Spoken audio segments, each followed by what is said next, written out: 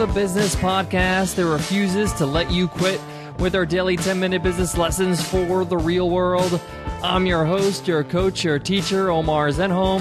I'm also the co-founder of the $100 MBA, a complete business training and community online. You can check us out at 100mba.net. And today is part 3 of our 3-part lesson on where and how to start your new business. This 3-part lesson is all about stopping the overwhelm, that whole feeling of, I got all this information, I don't know where to start, and you just kind of give up because you're frustrated. In the first 2 parts of this 3-part lesson, we got started with the first 6 steps that you need to focus on and just get done so you can get over your overwhelm and start having a business on your hands. If you haven't listened to part 1 and part 2, go back and listen to those 2 parts because part 3 is kind of not going to make sense because everything builds upon each other. If you're all listened up, then let's get down to business and get going with part 3.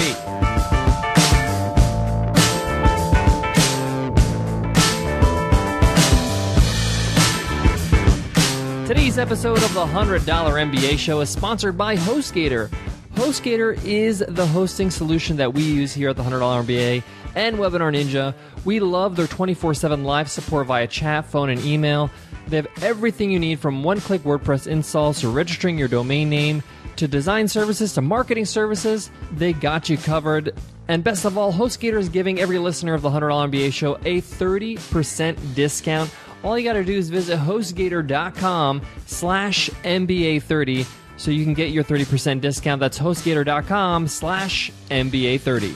All right, guys, let's recap the first 6 steps of part 1 and part 2, and then move on to step 7 when it comes to creating your new business, minus all the overwhelm. So step 1 is to start with the problem. Define the problem you're trying to solve. Even if it's a little bit broad, it's okay. Just get started with a problem. Step 2 is build a website. Even if it's very simple, even if you don't have a business name, start with your name and then you can change it later. Have a simple homepage, about page, blog.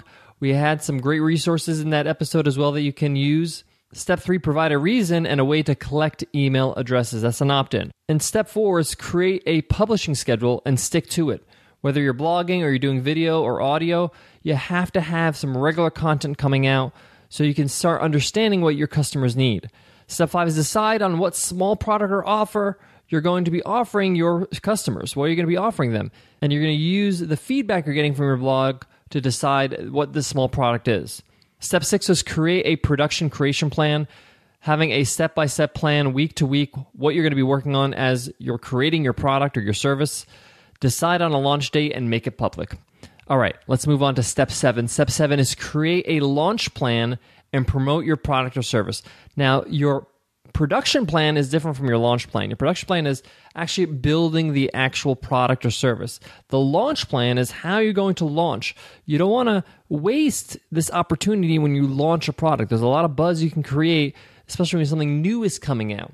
The biggest day for a new movie is opening night, and you want to be able to maximize your sales as well on your opening day or night. So a launch plan includes how are you going to actually launch your business? How are you going to promote? Are you going to do guest blogging? Are you going to be doing any kind of ads or promotion? How are you going to be actually creating buzz before the launch? What are the incentives of buying during the launch period? We have a special episode on the $100 MBA show that we've done on launching a product, and we're going to include it in today's show notes. Just visit 100mba.net/MBA292. Or if you're on your iPhone, just click on the cover art. You'll see the show notes right there. Having a detailed launch plan is really important to capitalize on your new product or service. All right, let's move on to step 8. Once you've launched, once you've started selling your product, you have some sales under your belt, you have customers, you want to serve your customers very closely. I even want to go to the extent that you, the owner of the business, should be replying to all your customers at the start.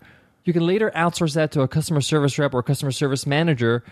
But in the beginning, you need to have your finger on the pulse. You need to know what your customers are going through, what they like about your product, what they don't like, what improvements you need to make. So you need to make sure you're serving your customers closely.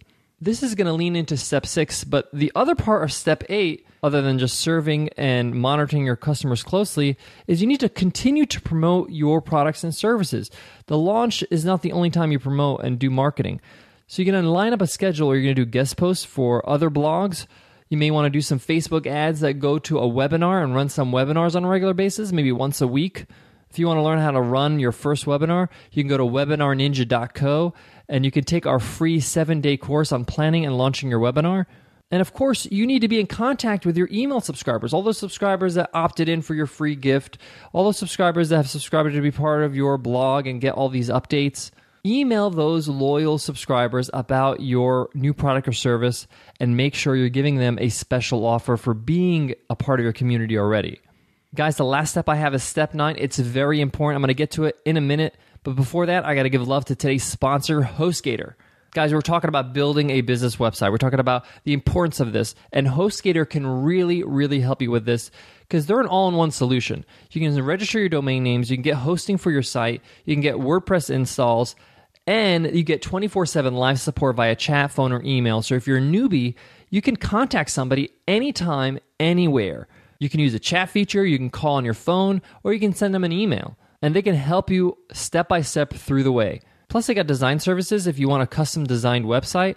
They also have marketing services to help you with your SEO and your pay-per-click campaigns.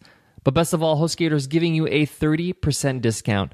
All listeners of the $100 MBA show can get their 30% discount by visiting HostGator.com/MBA30. That's HostGator.com/MBA30. All right, step 9, and the last step of this 3-part series is as you're starting to sell your products, as you're starting to sell your services, you got to pay close attention to all the feedback that you're getting because you're serving your customers closely. Take note and start iterating. Start improving your business. Start improving your product. If you're getting a lot of customers saying that you need an improvement in this area, make that improvement as soon as possible. Start listening to them. And take everything with a grain of salt. So if you get one customer that says, I would like this feature, or I think your product should have this. But if you have 6 customers saying that you should have another feature, you got to go with the majority. You can't please everybody, but you want to please most people. And if you're able to serve that one customer by adding that extra feature, great. But don't put it on the top of the priority list. Not everything has the same priority when it comes to iterating and improving your business. Work with the thing that is being demanded the most from your customers in terms of improvement, and then work your way down. Again, your customers are your business. You want to be able to serve them and help them.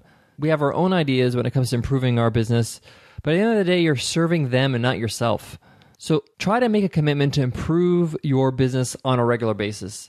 Nicole and I try to do this at least once a week. I mean, at least on a weekly basis, we feel like there is something that is improving in our business, both in the $100 MBA and Webinar Ninja, and we take cues from our customers on how to iterate. And that's pretty much it. That's the cycle. Once you've kind of perfected and improved that product or service, you can launch another product and service and go through the cycle again. Guys, that wraps up the 3-part lesson on how to deal with your overwhelming feelings and just get started and build that business, knowing what to start with. My advice to you, and I want to leave you with this as I wrap up this lesson, is you're in control. You're in control of what you do and what you don't do. And if you can follow these steps and make them a priority, you can make this happen. But the key is here, because you haven't seen success yet. If you're just getting started, you really haven't seen success. You haven't seen your business thrive or making a lot of sales. So what you need to do is that you need to suspend disbelief for long enough for you to see a win, to see success. Most of us, we quit too early. We quit before we get to see a win. So I implore you to go through the 3 parts of this lesson, go through each step, and see them through to the end, and you won't regret it. The only reason why you wouldn't do these steps is that you would have doubts, and that's why I think it's important to suspend disbelief for long enough for you to complete these steps. Just have a little bit of faith in yourself and your business, and you can make this happen. All right, guys, I hope that helps, and I hope to see you in tomorrow's episode. It's Free Ride Friday, so we're going to give away a free ride to the $100 MBA Training and Community. We're also going to be talking about when to stop bootstrapping your business. At the beginning, it's just you and maybe somebody else, maybe a small team. You're bootstrapping everything. When is it time to stop doing that and start really doing business on a bigger scale? All right, guys, I can't wait to discuss that topic, teach you that lesson tomorrow. I'll see you then, guys. Take care.